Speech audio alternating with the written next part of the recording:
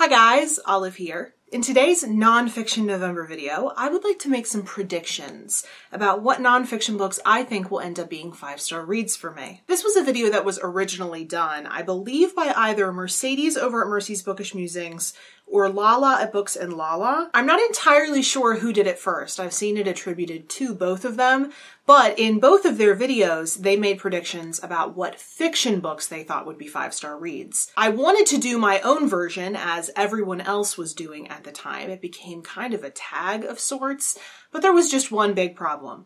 I am awful at picking fiction books for myself. I have actually lost count of how many times I have been let down by a book that I thought I was going to love. But I have a much better success rate when it comes to my beloved nonfiction, so I combed through my TBR while considering my interests and considering what books are currently on my favorite nonfiction books list, and picked out 10 different nonfiction books that I think have a high probability of being 5-star reads. So without any further ado, let's talk about the 10 books that I think I'm going to love, the first of those being Buzz, The Nature and Necessity of Bees by Thor Hansen. Earlier this year, I read and really loved an earlier book of Thor Hansen's called Feathers, The Evolution of a Natural Miracle. I ironically was reading it at the exact same time that this book was released. As soon as I finished Feathers, I immediately knew that I needed to read this one.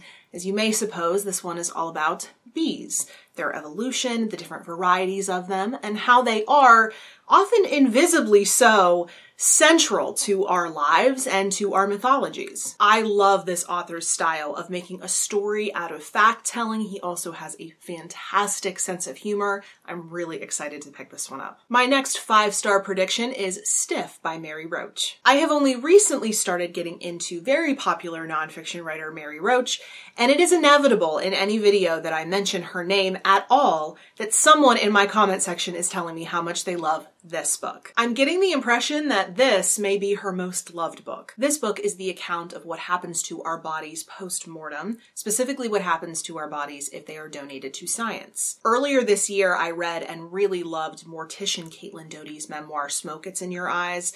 I really enjoyed how openly discussing death can give you a whole new perspective on life. So I have really high hopes for this one. And speaking of books that can give you a whole different perspective on life, I also predict I will love When Breath Becomes Air by Paul Kalanithi. This is Kalanithi's memoir about how he, a 36-year-old neurosurgeon, was diagnosed with terminal stage 4 lung cancer. He was once someone who treated the sick. This book is about his flip to being a patient and how he approached life knowing that it was very shortly drawing to a close. This book is very frequently compared to one of my current all-time favorite nonfiction books, being Mortal by Atul Gawande, since they both discuss life in the face of death. But I get the impression that this one will be much more personal. You can't really get any more deep and personal than someone talking about their own approaching death. I anticipate that this one will destroy me, but it is one that I have heard so many people say is amazing to read. My next 5-star prediction is The Personality Brokers, The Strange History of Myers-Briggs and the Birth of Personality Testing by Merv Emery. This is one that was just released back in September that I was very kindly sent by my good friend Steve Donahue.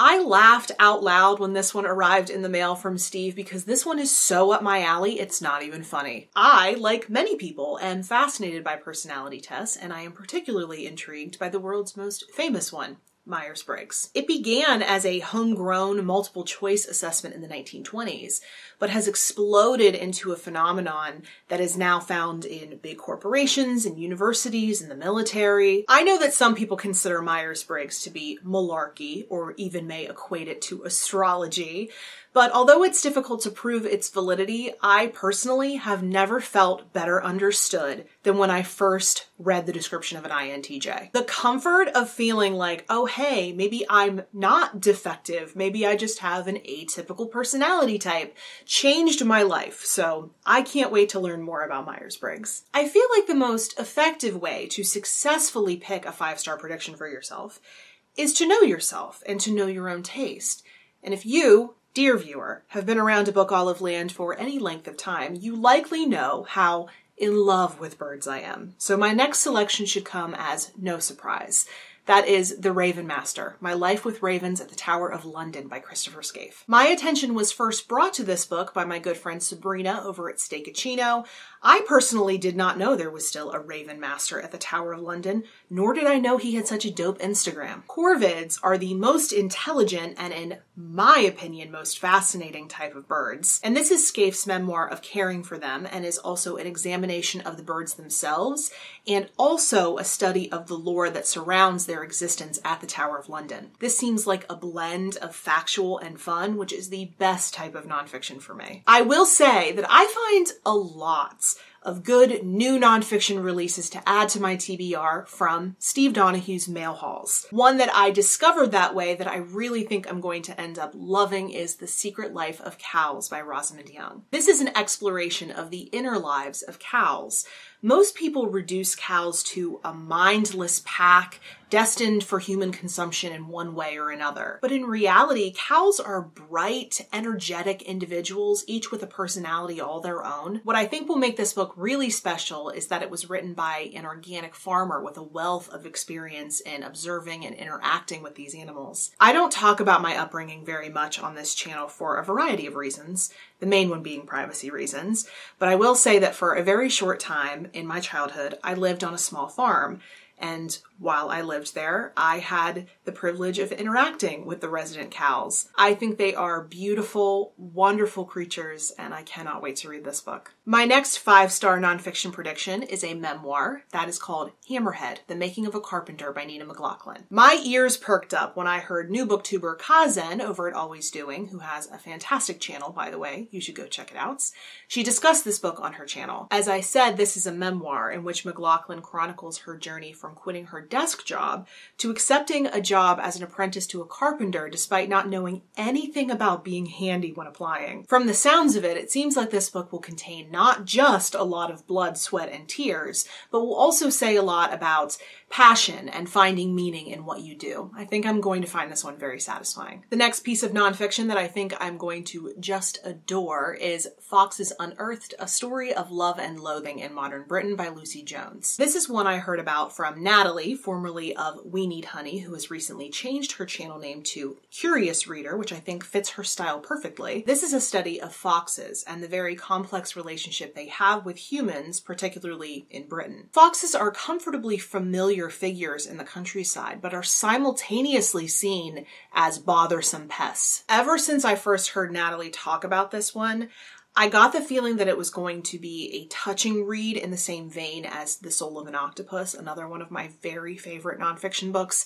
I have been searching for a book like that since 2016, so I'm really hoping this will be it. On a darker note, another book I predict will end up being a 5-star read for me is Gulag by Anne Applebaum. This is a huge and meticulously researched work that gives the first fully documented portrait of the Gulag, which was a vast collection of Soviet prison camps. The book illustrates what life was like for prisoners, but also discusses the Gulag in the grander context of Soviet history. I did study the Gulag during college and have gone on to read more about the Gulag in my further readings on Russian history, but I do think it's always important to learn more. I know this one will not be an easy read, but I am positive that I will find it to be an extremely well done book. And while most of the books on this list have been published in more recent years, the final one on the list is an older one. That is Owl by William Service. This is a tiny little book about how the author and his family take in an abandoned baby owl. From what I hear, this one is very heartfelt and extremely funny. It's full of love and mischievous owl hijinks. This is yet another recommendation for my friend Steve Donahue, who has gone on to assure me that this will be a new favorite of mine.